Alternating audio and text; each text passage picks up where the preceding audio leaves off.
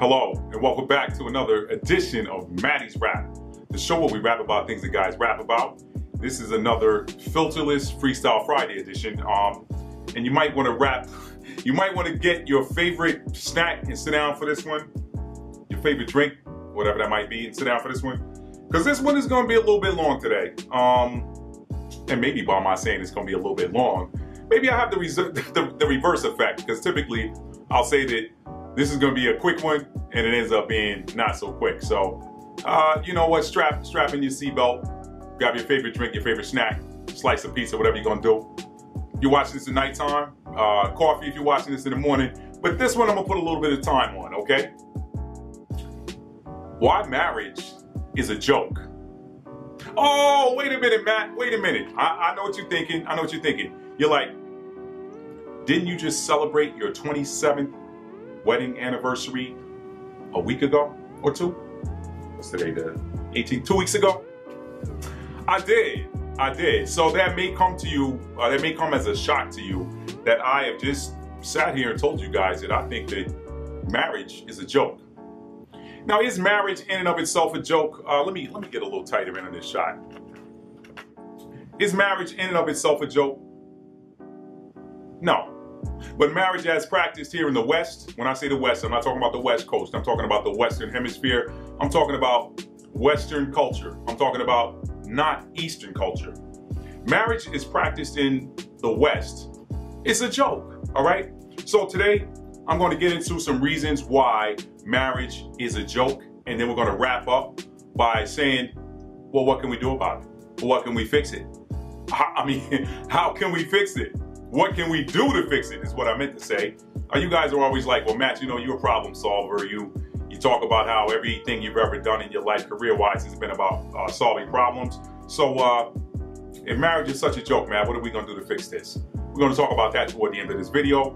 But before I do that, I want to welcome you back. If you're a returning subscriber, thank you so much. All right, because I don't have any sound effects, so I had to give it to you. I appreciate you guys coming back. I appreciate you guys supporting my work as an artist. That you guys know I'm a writer as well as a blogger, as well as, you know, a YouTuber. And I tend to talk about some controversial topics. So I appreciate you guys being returning subscribers, okay? Now, if you're new to my channel, please consider hitting the subscribe button. And if you're gonna do that, you might as well hit the notification bell and slide it up to all. So therefore, so that way you're notified when I drop some new content. Why is that important? That's important because if your YouTube feed is like mine, you're always getting a ton of recommended videos that are not necessarily from channels that you subscribe to. So if you're getting videos recommended that you don't subscribe to, you might as well subscribe so that the ones that you subscribe to are pushed up toward the top of the queue. Now, I'm gonna grab a drink of this nice lemon water, keep the body alkalized. Anyway, let me keep this thing moving. I got to keep the voice hydrated. And again, I want you guys to know that this is controversial material. Now, I've been talking for a few minutes. Let me jump right in. 5 reasons why marriage as practiced in the West is a joke. All right, and then after that, I'll wrap up with some things that we can do to address that and maybe change that narrative, because everything's about narrative. Everything. Now, what's the #1 reason why marriage? Matt, why did you say marriage is a joke? You've been married for 27 years. Why did you say it's a joke? #1 reason, it's a gigantic spell. That's right, it's a gigantic spell. What do you mean by that, Matt? Well, you know that English has been coined as the language of spells. We know that, right? I mean, it's a language full of abstract principles. And so if you want to cast a spell on somebody, just get them thinking about, what is it that you mean? What is he trying to say? What exactly are you talking about? I mean, you know, when you compare the English language to the ancient tongues from the East, you know, we're talking this contrast between Eastern philosophy on marriage and Western philosophy, which I didn't even talk about Eastern. We'll get down into that a little bit later. But when you're comparing Eastern culture to Western culture, when you look at the ancient Egyptian tongue, ancient tongues like the Egyptian tongue and ancient Hebrew, I'm not talking about this modern stuff that's, you know, mixed in with some Yiddish or whatever, and has bled in some Western abstract thought. Okay, I'm talking about the Eastern languages where everything was concrete. When you talk about the pictographic languages, people could look at writings that were pictographic and get the meaning of what was being said. You know what I mean? So you take, for example, an Eastern versus Western principle. Let's take the Western principle of danger. Let's say you got some people that are hiking somewhere in the wilderness, or they're over in the Serengeti or whatever, and they want to go on a hike. And somebody says to them, hey man, be careful once you cross over that stream over there and go about, 200 meters into the bush. Yeah, it's dangerous. It's dangerous in there, man. So just be careful. It's dangerous. Be careful automatically. Be careful, it's dangerous. Automatically cast the spirit of fear upon you. Because danger is an abstract concept. It's not concrete. It's abstract, like danger. What does that mean? What's dangerous? Now, if I were to say that using an Eastern language, and I'm not going to use the language, of course, but if I were to say that in the Eastern way of thought, I would say, hey, watch out when you cross over that stream over there and go 200 meters into the woods, because there's some lions over there that haven't eaten in a long time, okay? So now all of a sudden you have a knowledge of what's over there that could cause you bodily harm. So if you're going to proceed to go anyway, you're going to take with you some type of protection, some type of weapon or something to repel an attack from a lion if he should get up on you. You got to go through there, but now all of a sudden you don't have this abstract principle of danger. You have a concrete principle of a hungry lion. A hungry lion might attack you. You might be food to a hungry lion. So you're either going to avoid going into that area where that hungry lion is, or you're going to take some piece of weaponry to protect yourself. But now you're not going in with the spirit of fear. You're going in with knowledge of what exactly is over there that could cause you harm, and what type of apparatus do I need to repel a lion. If I know I have something in my hands that can repel a lion and I'm watchful, maybe I'll take a guide with me that's used to going through there and he can watch for that lion or whatever. Now I know how to get through there safely and get back. That's what I mean by comparing concrete versus abstract. You're not casting a spell on somebody with a concrete principle, because they know exactly what you're talking about. All right, so that's all I wanted to say. Now, why did I say that? I said that because marriage is pretty much an idea. If you think about it, it's an agreement entered into that is based upon a fleeting emotion, like like love. You know what I mean? Love, not like love. Love is a fleeting emotion, but it's also abstract. It's you can't touch love. All right. Love in and of itself is an abstract concept. Now let's take love and compare that to like, for example. So we don't know what love is. They're like in the ancient tongues. What was the word for love? Love is like a Western. That's a European concept. It is. It's you get married. Oh, I'm in love with that person. What does that really mean? Like in the East, or in the West rather, when we talk about love, we're talking about a feeling that you have. A feeling that it's an emotion. It's fleeting. What do I mean by it's fleeting? Well, you know what? Anybody who's ever dated in high school or college or whatever, or even if you're in a dating scene as an adult, you meet somebody, they say something to you, they talk to you in a way that gives you a physical reaction, or a physical energetic reaction, and you feeling this energy, you feeling this chemistry, whatever. People call that love. But it's actually like, and there's a difference. See, let's talk about, for example, like versus love. Like when people say they're falling in love, what they really are falling into is like. Why do I say that? Love, and let's take away the whole abstract nature of it. Let's go scripture for just a minute. Y'all know I break down scripture on my channel. Let's go scripture for just a minute. In the scripture, the Most High commands us to love. He doesn't tell us what to like. He doesn't say, I'm commanding you to like this. He knows that you have no control over what you like. What you like is it could be genetically predisposed. It could be something that is genes that's passed down from your mother. Your mother might like the way that she might like the way that lemon pound cake tastes. And guess what? You might like the way that lemon pound cake tastes because when you're a kid, your mom says, "Ooh, this is good," and your tongue has an affinity for sugar because you got that from your mother, because you got her genes in you, or your dad's, or whomever. So you're eating this piece of pound cake. So now you like pound cake. Let me give you another example. Growing up, I hated lima beans. I still hate lima beans.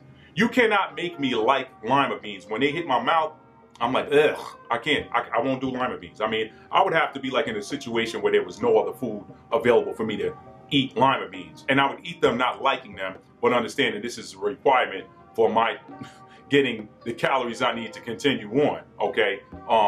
But love, he commanded you to love because love is something that you actually do have control over. Now watch, I'm gonna take this and I'm gonna show you the difference between the abstract principle of love and the concrete principle. What is love? Love is, oh, I'm in love with a person. No, you're not. No, you're not. Because love is something that you actually have control over, like you don't have control over. So you can be, this is why people fall in and out of love. They get it confused, okay? We're talking about marriage, okay, being a joke. Stay with me now. Like versus love. He commanded you to love. The Most High commanded you to love because he knows that that is a choice. Love is a choice. So therefore, if love is a choice, then love is something I show with action. Now, this abstract theory of love is not an action, it's a feeling. What's a feeling? A feeling is an emotion. You wake up feeling high today, you could wake up feeling low tomorrow. You could be feeling great, like, I can conquer the world today. Tomorrow, you could be like, man, I don't even know why I'm here, man. You know what I mean? That's fleeting. Those are fleeting emotions. So, how do you show love? How do you love somebody? You show it. Hey, you know what? You see somebody down in their luck. Hey, man, what can I do for you? What can I do for you? Hey, you know what? Oh man, I'm been out here in this heat all day, man. I'm starving. Been out here holding this sign. Won't nobody drop me no food. They won't give me no money, whatever. All right, man, listen, man. Maybe I don't give you any money, but okay, if you tell me you're hungry, wait right here. I'll be right back. Boom. I go to the corner store, whatever, get a couple of hot dogs, bag of chips, you know, a bottle of water, whatever this guy needs to get rid of his hunger. That's an act of love. Love is an act. Okay, so that is something concrete because now you have done an action. You have done an action. So when people say they're getting married for love, they really don't know what they're talking about. They're getting married for like. So therefore, that's the number one reason why marriage is a joke. You got this spell cast on you about what marriage is and what it should be about, and I'll be getting into that in just a second. But you know, you don't understand this principle of like versus love. You can't make yourself like something, okay? You can't really make yourself hate something. If it's something you like, if you like eating salad, you can't make yourself hate eating salad. Yeah, you can eat salad till you're full and you don't want it anymore, but you don't hate salad, you actually like it, okay? Look, I grew up in New York. I'm a pizza dude. I like pizza, okay? I like pizza. You can't make me not like pizza unless it was prepared by somebody that didn't have that culinary skill. Then I won't like it. See the difference though? See, one pizza I like, another one I don't. Why do you like this pizza, Matt? Because he put the right blend of the spices in and he used fresh tomatoes. He went out back, he pulled tomatoes from the garden, washed them, and made his sauce from right out the garden. Why don't you like that pizza, Matt? Well, because that came from a can of tomato sauce that was sitting in the factory for a year, and they mixed in too much tomato paste and it's really acidic, and I eat it, I get heartburn. The cheese is like processed, half skim, whatever. This guy over here uses nothing but whole milk mozzarella, whatever, boom. So he uses fresh basil, this guy uses irradiated basil out of a jar, whatever. This pizza I like, that pizza I don't like. You see what I'm saying? But I'm somebody who will tell you I love pizza, right? No, I like pizza. See the difference? No, but if I love you, I'm gonna ask you what it is that I can do for you. That's me showing you love. You need a place to lay your head. You and your old lady just got into an argument. You need somebody to talk to. Yeah, I'm busy, but you call me, you say I need somebody to talk to, man. I'm gonna stop what I'm doing and go see about you. That's because I love you, because you're my brother. So love is an action. That's the difference. And that's where people get marriage mixed up, because they say they get married for love, but you don't get married for love. I don't need to get married to show you love, right? Right? Right? I can like you without marrying you. I can not like you and still show you love. Yo, man, I don't like that dude over there, man. Yo, man, hey, man, that dude, man, yo, he just fell down out there and scraped his knee. If I love him, I'm gonna go out there and look, hey, man, look, I'm a medic, I'm an Army medic, I got an aid bag upstairs. I'll be right back, man. I'm gonna irrigate your wound, I'm gonna clean it, boom. I'm gonna dress it, I'm gonna put some, dressing on it, whatever, make sure, you get some antibiotic, whatever on it, and then boom, I'm gonna help you up and say, hey, man, let me help you at least get to a chair. I don't like you, man. And you know what? That in turn might create a situation where this guy says, you know what, man, I know you don't like me, I know you ain't feeling me, but you didn't have to do that. You went out of your way, man. I really appreciate that. You know what? Because of his gratitude, that could change my whole heart space, and now I actually like this dude. But that had nothing to do with the love I showed her. Pay attention, all right? So, we just talked about people not falling in and out of love, but they fall in and out of light, okay? And we talked about the biblical commandment to love. Why did the Most High, or some of you call God, whatever, why did he command you to love? Because he knows it's a choice. And if you want love shown to you, if you want him to show you love, you got to show love to your brother, all right? He ain't got to show you love. He said he loves you, but he ain't got to show it to you. He ain't got to show it to you. That's the difference. Love is a choice, right? Okay, so now, how's marriage a joke when it comes to like versus love? People don't fall out of love. They choose to stop showing it. Why? Because they fall out of like. So people choose to stop showing love because they fell out of like. I don't love you anymore. They're being honest. What they're telling you is they're not choosing to show you any love because they don't like you. They liked you at one time, but maybe you did one or two things too many that they didn't like, and now they're telling you they don't like you. They can't stand to be in your space anymore. They don't like you for whatever reason. So now they're choosing not to show you love. All right? I'm not going to do anything for you anymore because I don't like you. I don't love you. No, you're really saying I don't like you. Get out of my face. So that's a joke. All right? So marriage, number one reason why marriage is a joke is because it's a gigantic spell. All right, part two. Part two. That was part one. That was the number one reason why marriage is a joke, as we know it. Okay? Now, the second reason why marriage is a joke is because people get married for the wrong reasons. They get married for the wrong reasons. Like, okay, look, I have to include myself in that number. And this is a moment of transparency. Look, I'm gonna keep it 100 with y'all. I'm gonna be transparent. Wifey, if you're watching this, you know what? The scriptures say we overcome through our testimony. I'm just keeping it 100. We've been married 27 years. Somebody asked me today, like one of my wife's homegirls came to the office today, and I was talking trash like I always do, just being funny. And she's like, "Oh, you gonna get in trouble?" I looked at her like, "Me get in trouble?" It's like, look, Mark, ain't nobody get me in trouble but me. Ain't no such thing as me getting in trouble with her. I'm like, come on, man.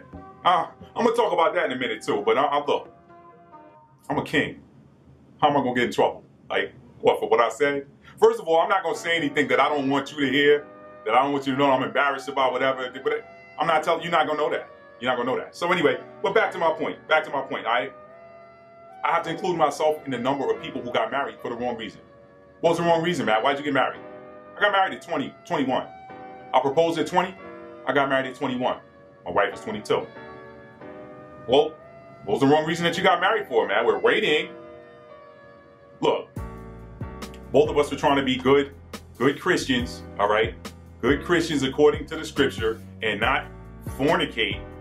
So we got married so that we wouldn't feel guilty about, oh, mom, you know what I'm saying? We didn't want to feel guilty about that. So we got married. If I could go back 27 years, or 28 really, because we were engaged for about, almost a year, whatever. And she would tell you the same thing. We would both laugh. We both laugh today at those kids that didn't know what they were doing. 20, 22, and 21 getting married because, you don't want to burn in hell. The Bible said it's better to marry than burn. Nobody ever even broke down what that scripture really means, all right? It's better to marry than burn. But I'm not going to do a lesson on that scripture. Look that up. Maybe I'll come back and do another separate episode on that. So when I tell you I included myself in the number of people who get married for the wrong reason, that was the wrong reason to get married. That was totally the wrong reason. So you might ask, well, if that was the wrong reason, how come you guys are still married 27 years later? Well, it's because even though I'm sitting here telling you that marriage is a joke, I understand the principle of what active love in action looks like. Love in action means. She understands the principle of what love in action looks like, what love in action means. She understands that there are days that she doesn't like me. There are things that I do that she doesn't like that makes her not like me. There are things that she does that I don't like that makes me not like her.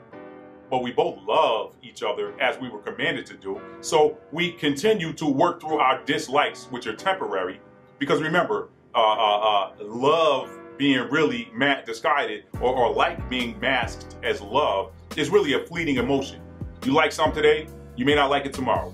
Just how it is, I might like you today, I might not like you tomorrow, You might come to work after eating a garlic bagel and drinking some coffee.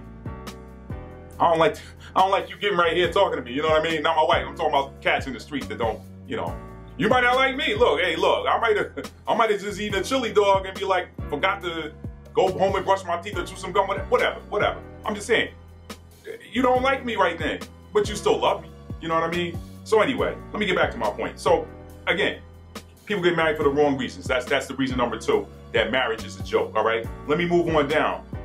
Marriage. Okay, so now that I've included myself in the number of people that get married for the wrong reason, I will tell you that there's a myriad of other reasons why people get married, but a lot of them have to do with what we talked about in reason number 1. You like, oh, I'm in love. No, you're in like, all right? You're feeling that newness. When that newness wears off, what do you have left? That's why some people are serial marriers and divorcers. They're addicted to that dopamine, to that high serotonin or whatever. If I'm using the wrong scientific words, then y'all ding me in the comments. I don't care. You know what I'm talking about, all right? So people, they get addicted to that feeling, and so they trade out that person when that feeling wears off, and because they're chasing a feeling. They're chasing something that's fleeting. They're chasing a rainbow. You ever known anybody that caught the rainbow?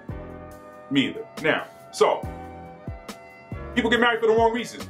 If you're saying these are the wrong reasons, Matt, then you can't have a wrong without a right, right? Okay, so why should people get married? Marriage should be about, wait for it, kingdom building. Kingdom building, not some volatile emotion, all right?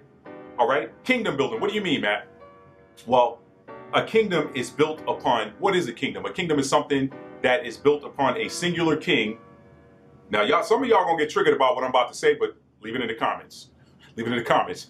All right? I'm not here to please. Like I said in the beginning, this is an opinion piece that is based upon, or maybe I didn't say that. So if I didn't say it, I'm saying it now. Maybe I said that in my original take that I deleted or whatever. I don't know.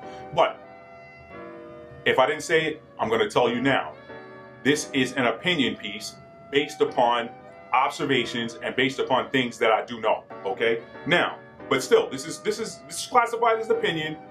I'm not trying to spin this as fact. I'm giving you an opinion. Marriage is a joke. That's an opinion. That's never been proven as fact. Though some people might agree with me. Anyway, now, a kingdom is built upon a singular king with as many wives and offspring as he can physically and financially care for. All right? All right? Now, and why? I mean, it's for the glory of the Creator, right? Didn't he say, be fruitful and multiply and replenish the earth? How you gonna be fruitful and multiply and replenish the earth when you are just espoused to one female who is out of the game for 9 months out of the year?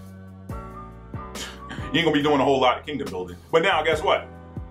If you impregnate one woman a day, then at the end of a full cycle, where you get back to, let's say you impregnate somebody on January 1st, and then, you don't come back to her again until January 1st of the next year, all right? And then by December 31st the following year, you've completed a full cycle or whatever, right?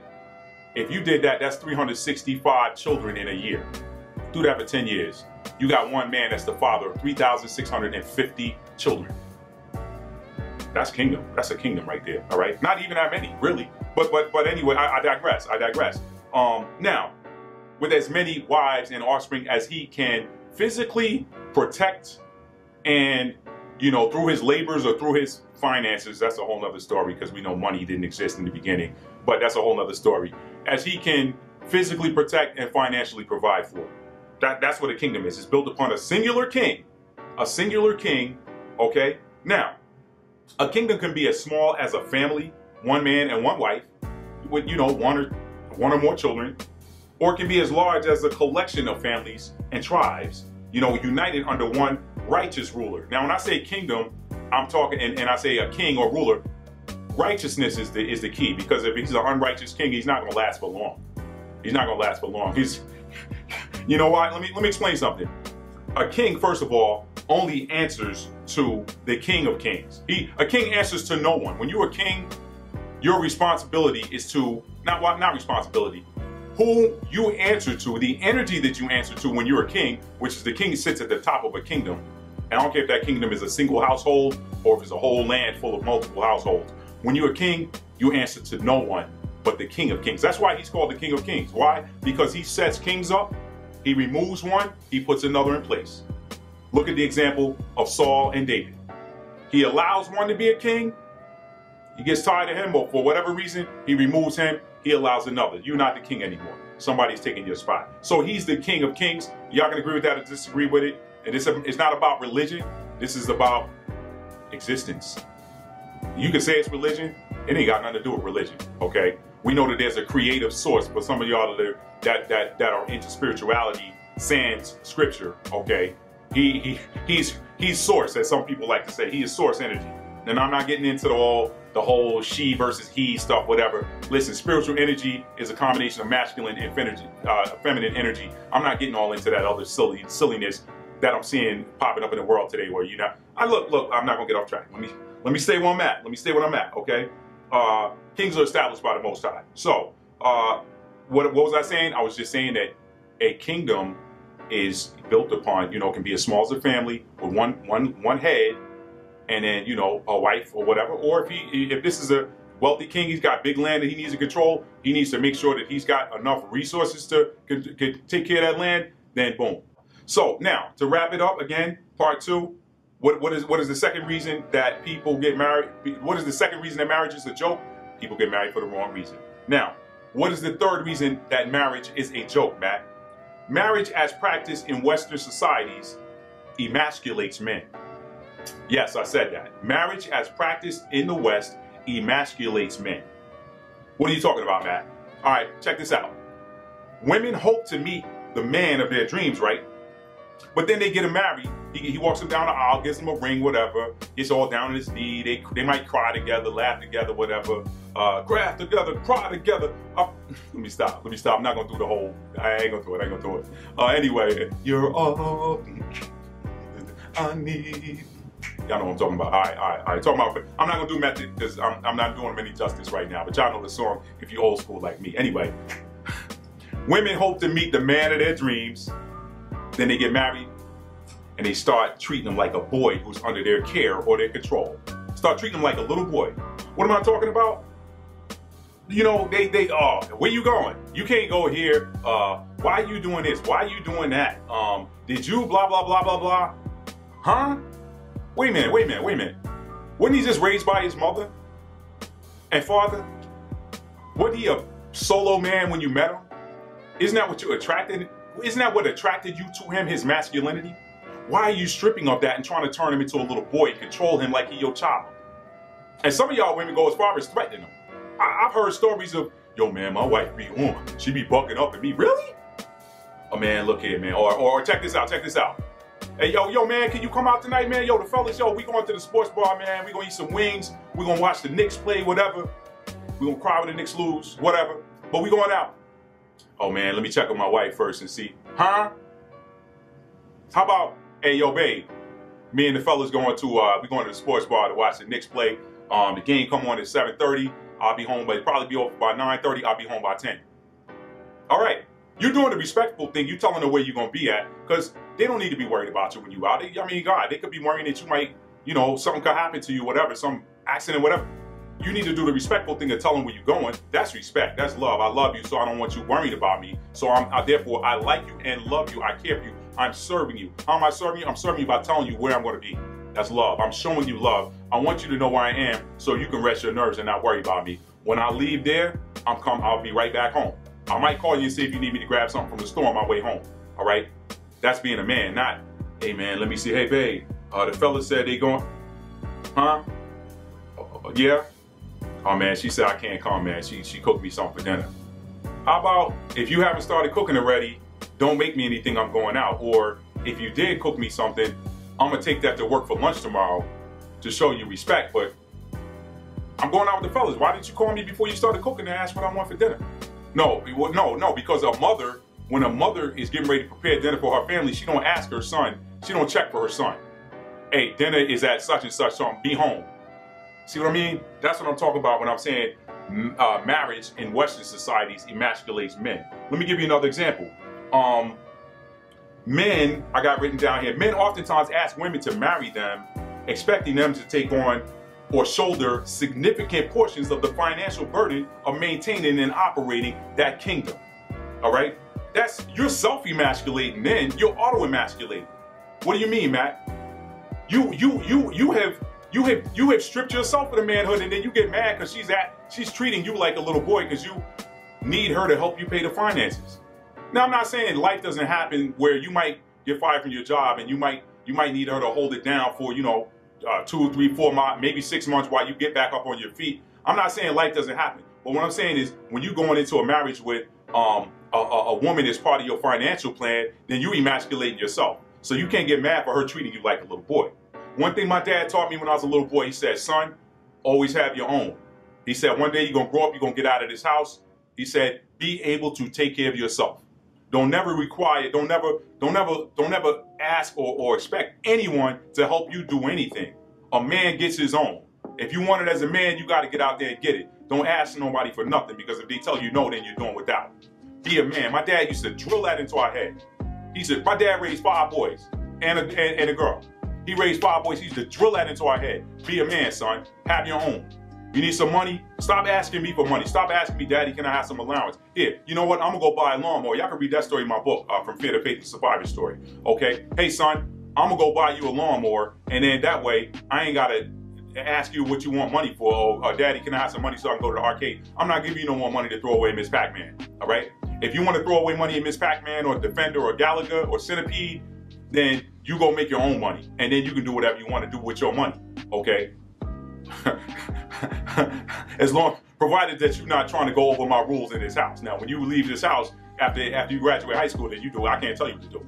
But that was what being a man was about. So when you make your wife to be a part of your financial plan, as far as your being able to take care of the household, then in my opinion, you're not being a full man. I'm sorry, fellas, if that offends you, if that triggers you, if that rubs you the wrong way. But you're self-emasculating that, okay? So don't ask a woman to be your wife and then with the expectation that, oh man, I've seen dudes do it, man. Yo, oh man, she's a doctor. I'm gonna see if I can, put it on her, man, and make her fall in love with me. And then, I married a doctor.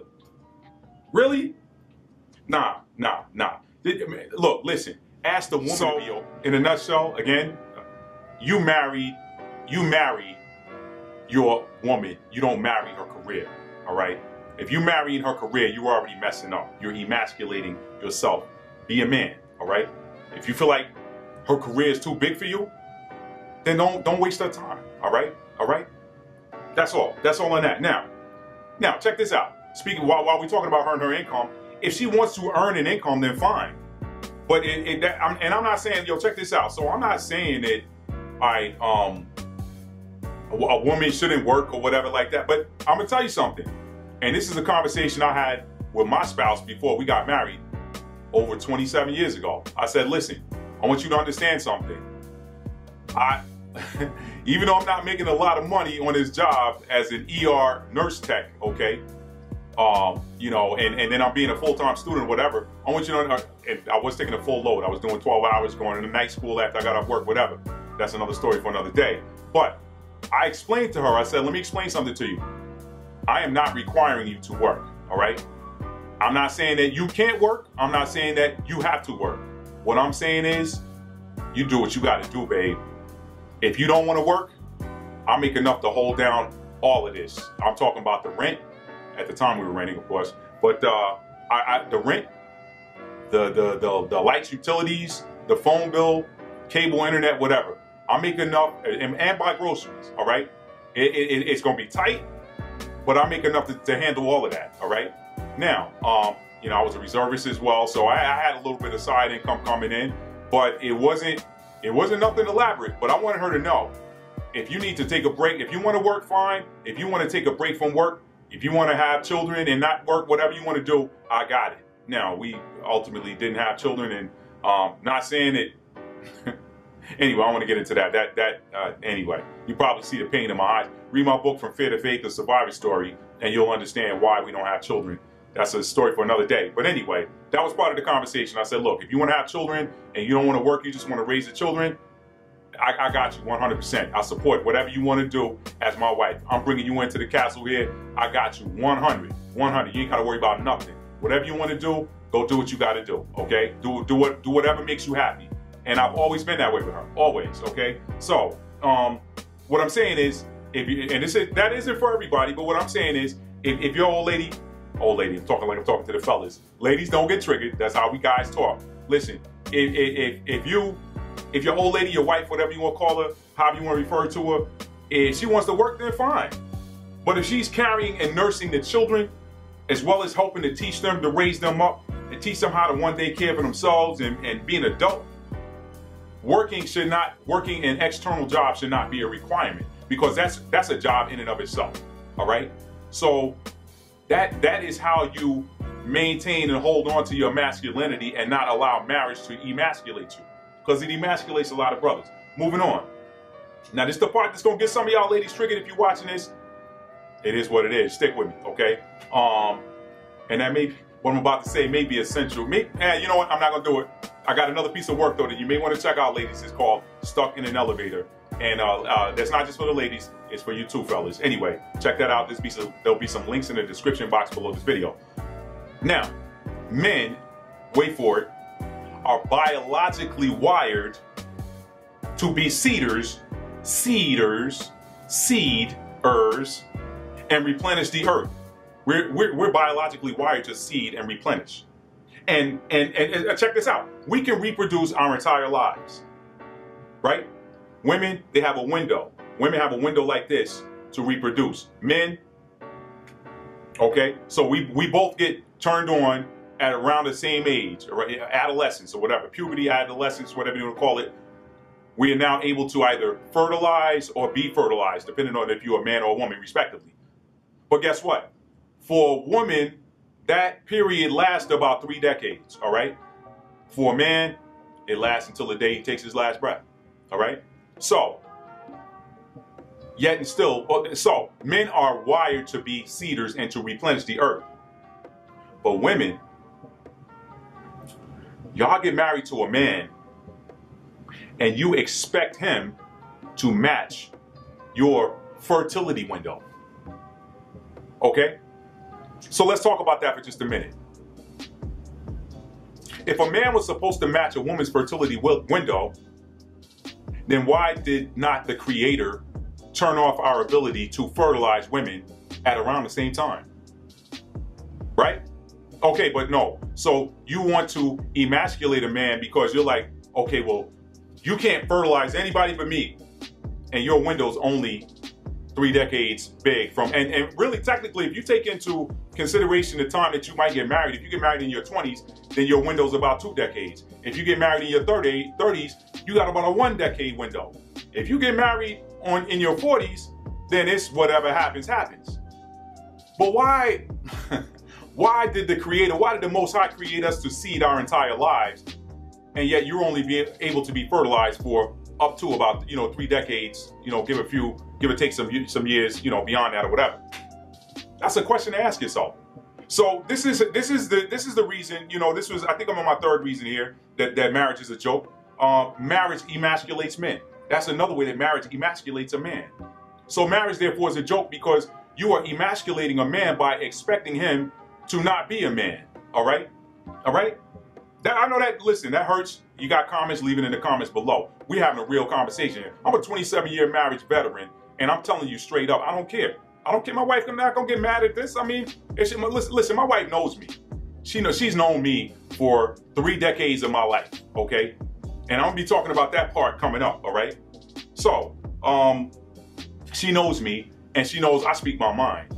And listen, the whole purpose of this video and a lot of my work is to break these chains off of our minds, because again, we've been walking around under a spell. When I talk about we, not just the whole world, but I'm talking in particular, this man who by and large still doesn't know his identity, so he calls himself black, because that's what he was taught to call himself, or he calls himself African American, or he calls himself Afro American, or he calls himself African or whatever, because that's what he was taught to call himself by his ancient conquerors. Okay, and that's a whole nother story. I won't even get into that or how that happened or whatever. That's another story. All right. So, listen, you can't call yourself a believer. For those of you watching this that are believers, you can't call yourself a believer and then act like the Most High makes mistakes. He didn't make a mistake when he wired men to be fertilizers for their entire lives. He didn't make a mistake there. He did not make a mistake. So why are you trying to emasculate the man by expecting him to be something that he's not? This goes into being a little boy too. Don't you look at that? Listen, she fine. I'm not ogling over. I'm not rolling up on her like, yo, ma, you want to be? And if I did, not that I would. I mean, for anybody, listen, man, we just talked about that a minute ago. You a king?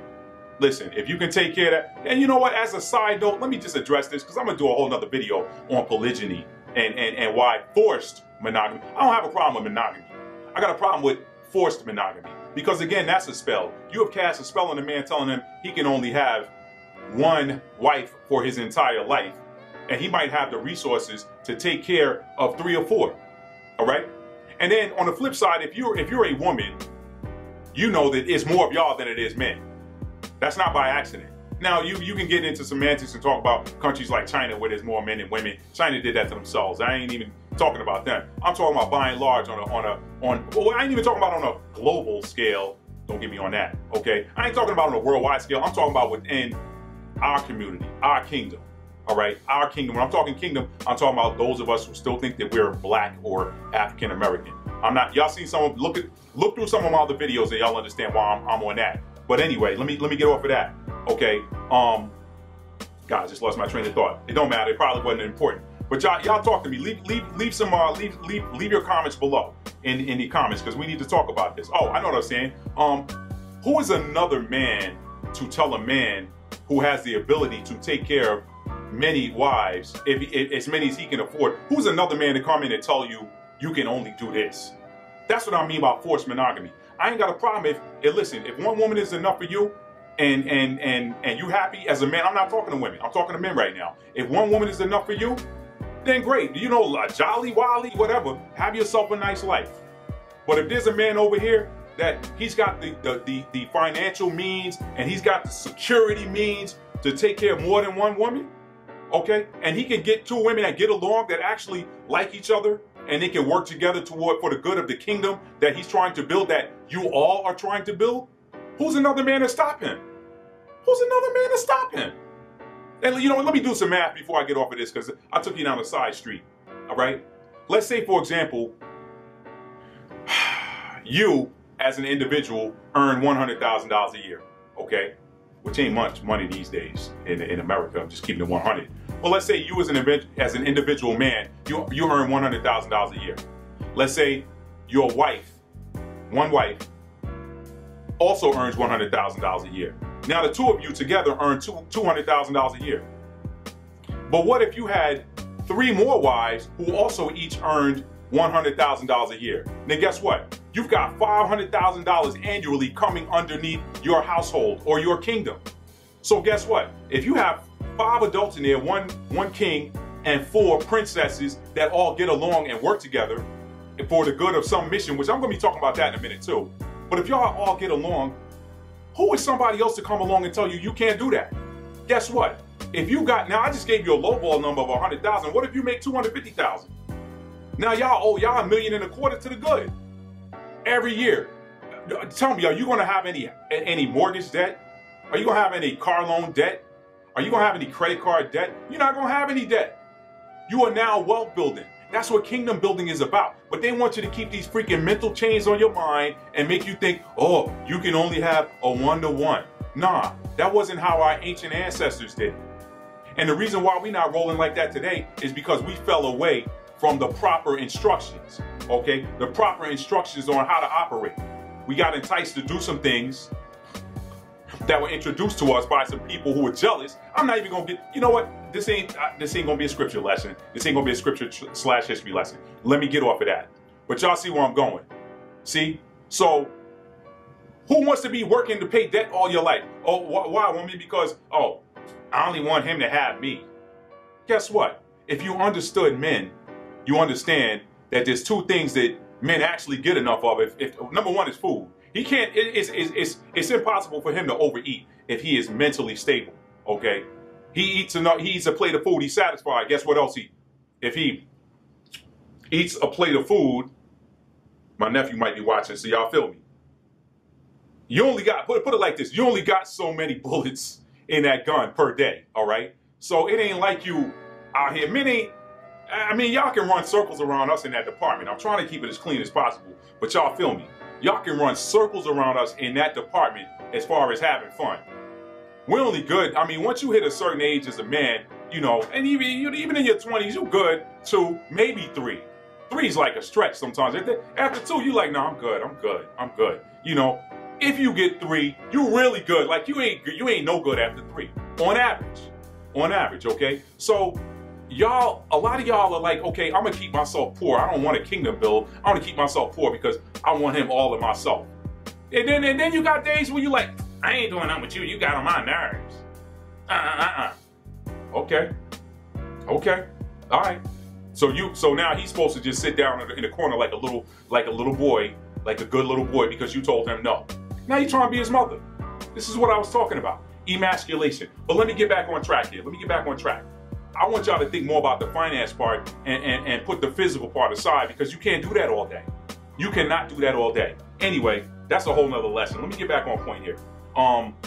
Okay, we just talked about now talking about how the Most High don't make mistakes, how women virtually emasculate a man by marrying a man and then expecting him to match their biological clock.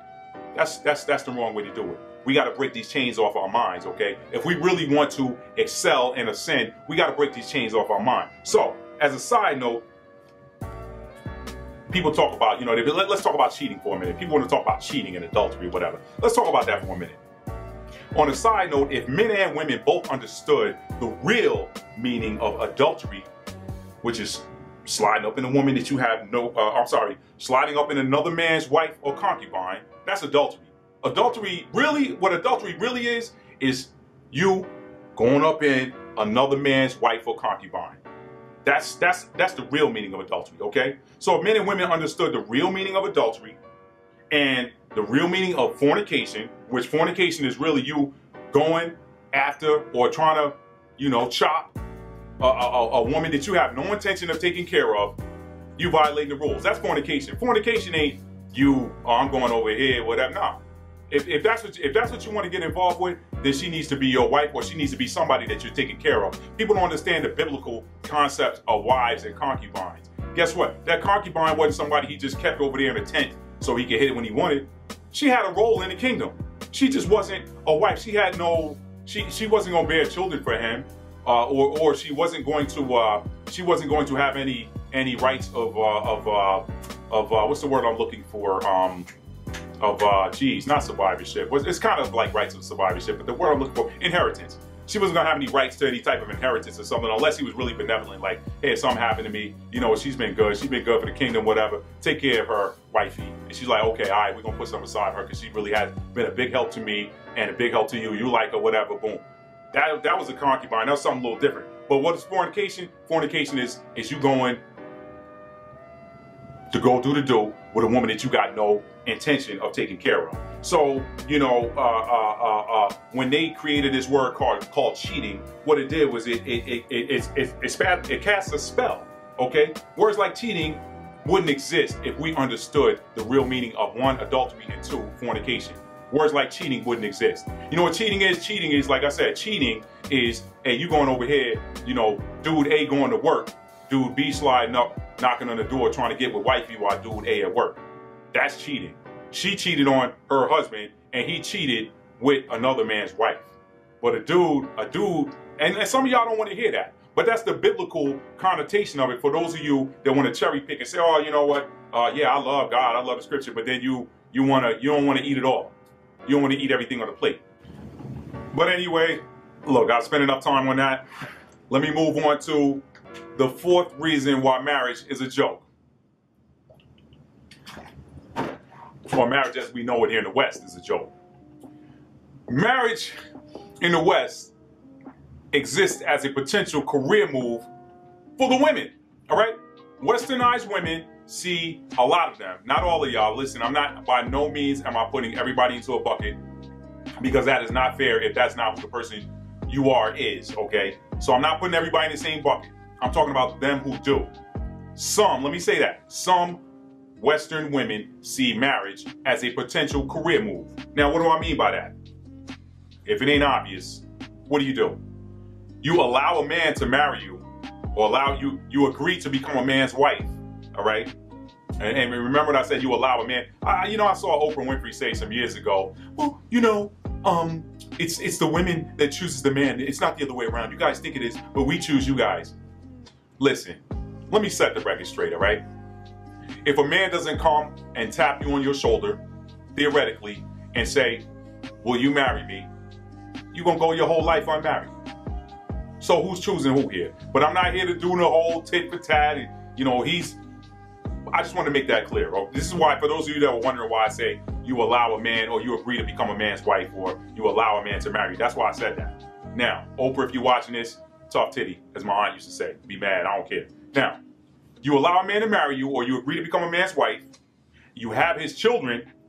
You divorce him for reasons that are, for any. First of all, if it's if there's physical or mental abuse, then that's a reason to separate yourself from that man. I would tell my daughter the same thing if I had one. Okay, no woman should ever. First of all, no man should ever put his hands on a woman. Okay, on some abuse-ish or whatever. Now, some of y'all might say a man should never put a. Listen, if a woman coming at you with a baseball bat, she ain't a woman no more. She a man, or she's a thing. Deal with it. All right. Let me just say that. All right. She coming at you with a bat, and you ain't threatening her life, and she trying. Nah, that's not a woman anymore. That's a thing. Deal with it. I said it. I don't care. I don't care. You already know this is filterless Freestyle Friday. I take the filter off. Now, so let me get that. Let me put that out of the way. If there's in the absence of physical or mental abuse, all right, when a woman agrees to marry a man, agrees to have a man marry her or whatever, she has his children, and then she divorces him for frivolous reasons or frivolous. So he cheated on me, or he lost his. Well, look. In some cultures, I ain't calling no names or nothing. In some cultures, some women divorce men because they lost their job, or they divorce them because they got sick or something. They couldn't work anymore, or whatever. Hey, I can't take care of him anymore. John, I want a divorce. John, you're not working. And when are you going to get a job? John, I want a divorce. It happens. But that's frivolous, if you ask me. So anyway, you do all of this stuff. You marry a man marries you, whatever. You have his children, and then you decide to leave with half of his wealth. Like for example, Tiger Woods and Elin Nordegren. Me and my boys used to talk about that all the time. Elin didn't sink one putt. She didn't win one Masters. She didn't drive one of them things, however many yards Tiger hits it off the tee or whatever. And because she got his cell phone, she get to leave with half of his stuff. All right, that was a career move. You could say it wasn't, but it ended up being a career move. Does she have to work after divorcing Tiger Woods? Never, okay? But what did he do? Did he hit her? Did he beat her? And don't call cheating mental abuse, okay? We just talked about how cheating doesn't, if you know the real meaning of cheating, then you weren't cheated on, all right? All right, so don't get mad. Don't get mad. Look, I feel the energy already through the camera, and this is not even live. This is pre-recorded.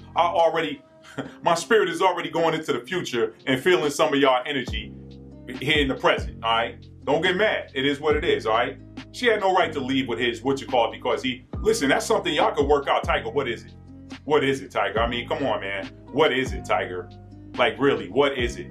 What is it? Do you want another wife? I don't want you running around here with 500 women. Do you want another wife? Okay. You want a concubine? Then bring her into the house. I'm going to meet her.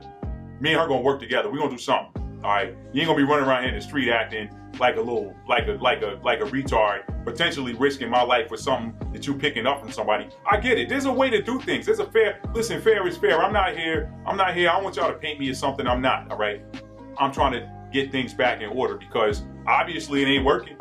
I mean, over here in America, isn't the divorce rate in Western countries way higher than Eastern countries? And y'all can come back and say, well, the women in Eastern countries, listen, a lot of them women, listen, man, I'm not doing it. I'm not going to get pulled down into that. Let's keep it high. So anyway, she can marry a man, career move. She can marry a man, leave with half of his stuff on some frivolity, all right? And this is stuff that he accumulated on his own, all right? This is accumulated of his own merit, all right? It didn't work that way in the old world, and it shouldn't today. In the old world, if a man married a woman, if she left, and I'm talking about the righteous countries, I ain't even talking about some of these countries where they do terrible things. I'm talking about the ancient Israelites, all right? The ancient Israelites. Listen, because a lot of the world's ways of doing things today are based upon the ancient text that got restructured into the Bible in 66 books. But anyway, I'm getting off track there. I'm getting off track. So a lot of what the world bases its culture on today is scripture that came out of ancient Israel, okay? And African culture, by the way. Just wanted to plug that. African culture, a melanated culture. Just wanted to plug that, by the way. Don't get triggered. It is what it is, and it's true. Now, we won't drop nothing but truth on this channel. You don't like it, don't watch, all right? Anyway, now let me get back to what I was saying. In ancient Israel, for example, if a woman left, she left with what she came with. If she was a business owner, she had her own field, she had her own thing, she was able to sell things that she created, crafts or whatever with her hand, then she left with her business too. I mean, she got her business, she got anything that she came there with or accumulated of her own, she left with if she wanted to leave. But she wasn't coming up in the cut and leaving and taking that half a man stuff with them. That stuff didn't fly back then. They didn't have an infrastructure in place to allow that to happen, okay? So, why is that happening today? But that's the fourth reason why marriage is a joke, because it's a career move for some women. A joke, all right? Marriage is practiced here. Now, the fifth and final reason that I have listed for marriage being a joke is that when it comes to marriage, both men and women are spellbound with regards to this erroneous thinking that marriage and relationship are synonymous. They are not. They are not, all right? Let me get in a little bit tighter here. I want y'all to understand what I'm saying here. Marriage and relationship are not synonymous. A lot of people mess that up, all right? Let me give you my example of me and my wife being married for 27 years, right? Okay? Our relationship in this life, and that's a story for another day too, because some of y'all ain't ready for that eternal soul energy conversation, but this ain't the first time we've been here on this earth, and this ain't the first time I've known her. Obviously, that's too much. We ain't gonna talk about that right now. We'll leave that for another day. Our relationship is presently 31 years old. We've been married for 27 years, but our relationship in this life is 31 years old, all right?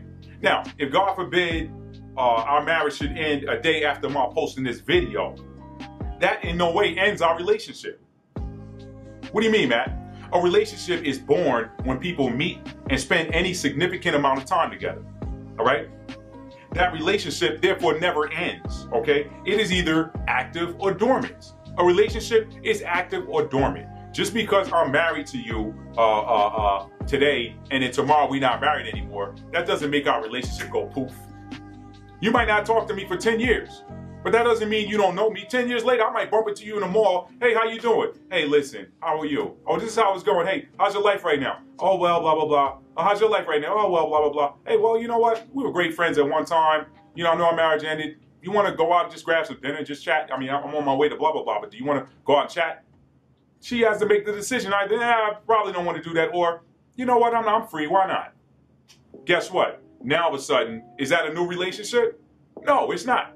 Your relationship just went from a dormant stage, from an active stage to a dormant stage, then back to an active stage, all right? In a single instant, any relationship can go dormant, and in a single instant, that relationship can be reactivated or go active if it's fresh, okay? So, you know what else? People seem to think that the act of destroying the non-energetic instrument of marriage, what am I talking about? A marriage certificate. They seem to think that destroying the non-energetic instrument of marriage destroys the relationship. And it doesn't, okay? You're always going to know that other person, all right? You're always going to know that other person that you spent significant time with. So therefore, you'll always have a relationship with that person. Whether it's active or dormant, good or bad, you always have once you have a relationship with someone, you always have a relationship. It is just the status that changes. Either you're in an active relationship or you're in a dormant relationship. But there's no such thing as, I knew him once, I don't know. No, it's just that, you know what? Yeah, that was my husband, I don't talk to him anymore. Or yeah, that was my wife, I don't talk to her anymore. But you know what? Anything could happen where y'all are talking to each other again, and you might start spending significant time together again. It happens. You see people get divorced, they stay separated, they stay divorced for 15, 20 years, and they come back and they remarry. Is that a new relationship? No. You just reactivated it, all right? Now, so that was the last reason why marriage is a joke. People seem to think that tearing up the marriage contract and splitting the assets means that the relationship is over. No, the relationship just goes dormant because now you're mad at each other and you don't want to talk to each other. Now you don't like each other. So you think that means because I don't like you, I don't love you. Love is an action word. Like is passive. You can't make yourself like something. You can't make yourself hate something. If you're telling yourself, oh, you know what, don't make me hate you, whatever, man. You just get out of here with that. All right. You just know you either they did something that caused you to uncontrollably not like them anymore. So that's all hate is. Whatever. Get out of here with that. Actually, hate is active too, because you ain't got to show hatred to somebody. You don't have to show hatred to somebody you don't like. Okay. Anyway, let me move on now. So, Matt, if marriage is a joke, then what? All right. How do we fix that apparent problem, Mr. Problem Solver? How do you fix that apparent problem? All right. Now let me intro this, and then I'm gonna give you the 6 steps to how you fix that, and then how you fix this broken system or this broken understanding of what marriage is, which is a joke. All right. How do we fix it? How do we get it out of joke status to something that's solid? All right. First of all, understand this, and this isn't step 1, but I got about 6 steps in here, and I'm gonna wrap this up. First off, under the heavens, a wedding or rings and a certificate of marriage are not requirements for a man to take on a wife. Those have never been requirements. That's something man-made. Oh, you need a marriage certificate. You got to go down to the courthouse and get a marriage certificate if you want this woman to be your wife. Bull. Yeah, bull. My nephew's watching. Sorry. Okay. All right. None of that's ever been. You don't have to have a wedding. You don't need a marriage certificate. You don't need rings or whatever, exchange rings to take a wife, or for a wife to have a husband. All right. What is what wife? Female, land, husband.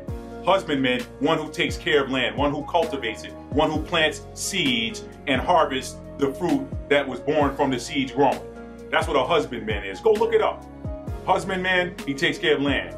Wife, that's feminine energy. Land is feminine energy. You put seed in it, you drop seed in it, things grow. That husband takes care of that land. That land cannot take care of itself per se. Somebody's got to come and pull them weeds. Somebody's got to come and keep the pest off that fruit. Somebody's got to make sure that fruit is safely, and then somebody's got to make sure that fruit is safely removed and placed somewhere else, all right?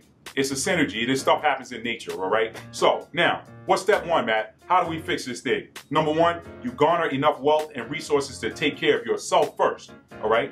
No man should ever factor a partner into his security plans, all right? Be able to take care of yourself.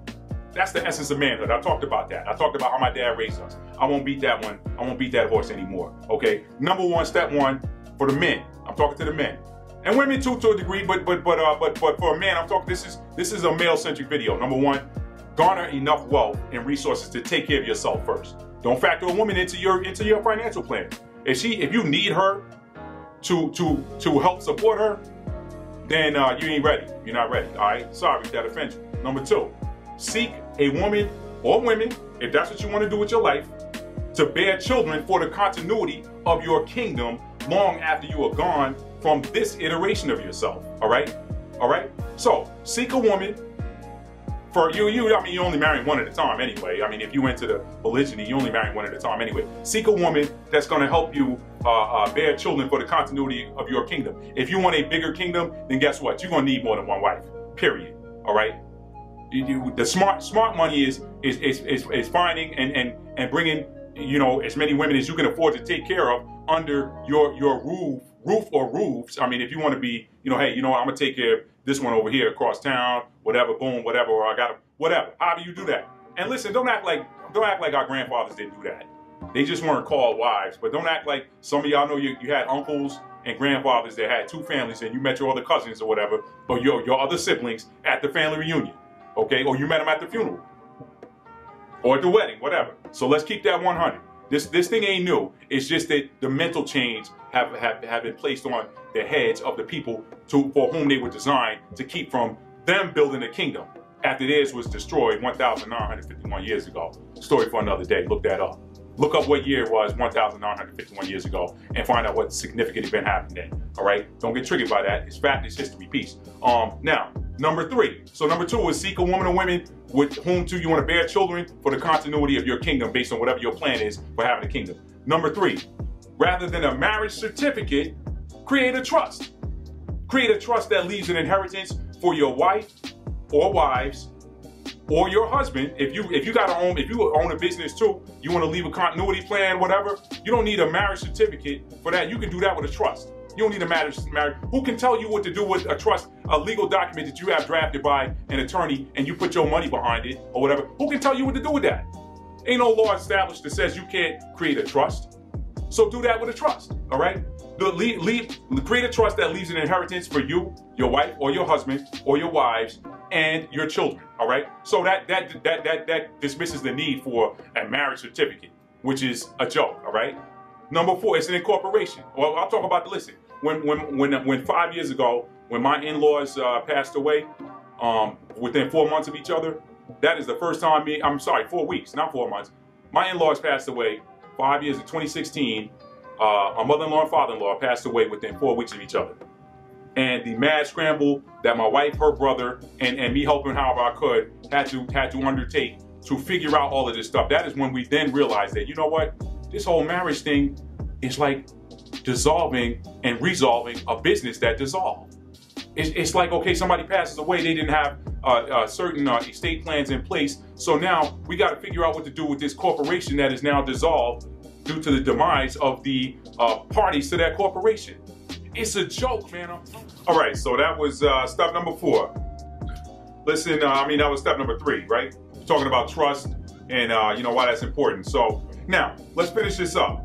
Step 4 of the 5 steps, or really, 5. I got 6 here. Whatever. You'll see when I get to the end. Step 4. What's the next step, Matt? Get together with your wives and build wives, whatever. When I say wives, I'm just talking, for some of you it's going to be singular, for some of you it's going to be plural, okay? Get together with your wives and build a joint plan or partnership, etc., for whatever property ownership and business goals you decide that you want to undertake. Make certain that the husband and wife are equal partners in ownership and create roles, in other words, who does what, and then stick to the plan and crush that. Crush it. Crush it. That's the next step, all right? Get together with that. And listen, build a plan first, and then execute. Plan, execute. Plan, execute, adjust. I got a whole nother thing I'm working on, a whole nother project I'm working on, and that alone. And I'll show you how that applies, how I've applied that to my life, how it has applied, whatever. I got a whole nother project. I'll give it to y'all on that later. Now, step 5. This one's important. There's a scripture, in fact, for this. It says, train up a child in the way he should go. When he gets older, he won't depart from it. So that's step 5. Once you got that plan and you're crushing it, train the children. Train them. Train them for the continuity of the kingdom. Train them, okay? Train them and leave them an inheritance too. How do you leave them an inheritance? By crushing step 4. By crushing step 4, doing what you got to do, putting something aside, leave them an inheritance. Part of that inheritance is them. So you got to train them. You got to train them. Listen, we built this kingdom. Y'all got to keep this thing going. I might have to come back through y'all. When it's time for y'all to go, I might have to come back through y'all. So listen, may not. Listen, this whole soul group, soul tribe thing is different. Listen, y'all can go look that stuff up. Look up soul contracts. There's some great videos out there on it. I won't even list them below because there's a lot of people that have put out videos. Look up soul contracts. You'll understand what I'm talking about. But I'm just saying, you may come back through your previous line. This is why I'm big on trying to live righteously and trying to do the right thing and trying to always knock out everything. My mother used to teach us this all the time. She teaches it now to her grandson, my nephew. She says, listen, always leave a place better than the way you found it, all right? If you enter into a relationship, try to help build that relationship, build that other person up, and hopefully you can leave their life in such a way that at least you didn't mess it up. If the least you can do is not mess it up, that's fine. But if you can help enhance that person, place, or thing such that it is better than it was when you encountered it, then you have done your reasonable service. That my mother was big on that, is big on that, okay? So train up that child and leave an inheritance, all right? And then after that, the last step is enjoy your life. That's it. So those are the 5 steps. You said, Matt, okay, you say marriage is a joke. How if it's a joke, so what are we going to do to correct it? Let's review. Step 1, garner enough wealth and resources to take care of yourself first, all right? Step 2, seek a woman or partners or whatever to whom with whom you're going to bear children for the continuity of your kingdom. So whatever plan you got for your kingdom, once you are established by yourself, you want to grow that kingdom, or you want to make sure it continues on, then you got to have seed. You got to leave seed, okay? How are you going to do that? How big does that need to be? What does that look like, all right? Whatever your plan is as that righteous king, all right? Now, step 3, rather than a marriage certificate or walk me down the aisle, let's go to the courthouse, screw all of that, man. That's really the biggest part of the joke. The biggest part of the joke is this whole notion that you have to follow these man-made rules to take a wife, all right? You have to follow these man-made rules. If you're a wife and a man approaches you and says he wants to be your husband, you got to follow all of these man-made rules that you didn't create yourself, rules that someone created. Listen, if you in my tribe, you know what I'm talking about. You came to this land in chains, or you were here already and you were conquered and then put into chains in the same situation as your remote cousins that came across on the ships. All right, you're put in the same situation, so you're under the rulership in a system that somebody created that don't really work for them either. And let's call a thing a thing. Listen, that doesn't work for them either. There was a whole nother video. I was trying to find it. A friend of mine sent me, shout out to you, Myron, if you're watching this. A friend of mine, Myron, he sent me this TikTok about a guy who broke down when monogamy was introduced in the world, when forced monogamy was introduced in the world, and had everything to do with the Catholic Church, believe it or not. This, according to this guy's study, his research, whatever. I don't have that. I wish I had it. I'd add it to this video, but I cannot find that clip for whatever. And I ain't worried about it. But anyway, listen, let's call a thing a thing. That thing does not work for those who conquered the indigenous peoples that lived here, whose distant cousins they brought across on the slave ship, all right, and put them in chains and put all of us into the same situation. It didn't work for them, so how in the world you expect it to work for you? And that ain't the ways of your people, your ancestors. That ain't the ways that they did it, all right? All right? You know, polygyny is still practiced in some remote places of the world, but it's like everywhere that forced monogamy came in, you started having broken homes, broken families. It doesn't work. It doesn't work. So that's step 3. You don't need a marriage certificate. Screw that. All right. Step 4, plan. Step 4 is plan. Plan with your kingdom. Plan with the king.